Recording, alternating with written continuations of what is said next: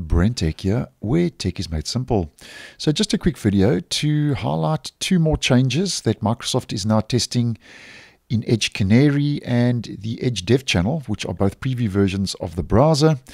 And the first is if you are currently using Skype, then we could be getting a Skype shortcut button added to the sidebar, which means you'll be able to possibly in the future open Skype in the side panel in the Edge browser.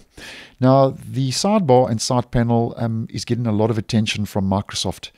And in those preview versions, if you now head to the customize sidebar button and you click on that, you'll see you now have the option to chat with people using Skype and add that Skype quick view and quick access button to the sidebar. And if you click on that, obviously once it's added, you'll be able to access Skype now directly from the side panel. So if you are using Skype, this feature is not as yet available in the stable version, currently being tested in those two preview versions, Canary and the Dev channel.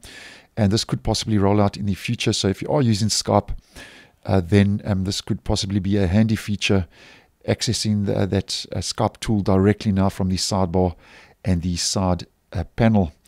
Now, another change is regarding the split screen and the split window, which I have posted on previously.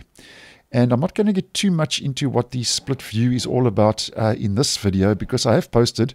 And if you want more info, I'll leave a link to a video down below, or you can just do a search on the channel.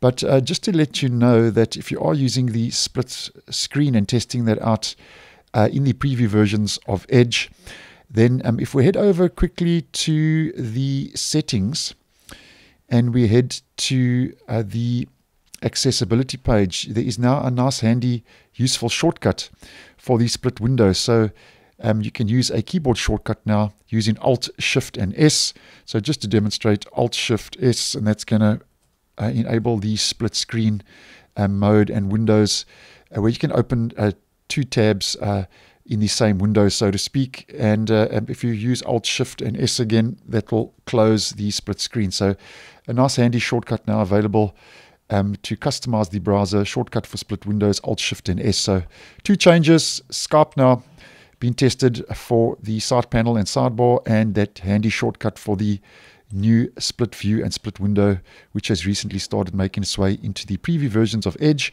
And these changes were pointed out to me by a viewer of this channel who pointed this out to me over the weekend.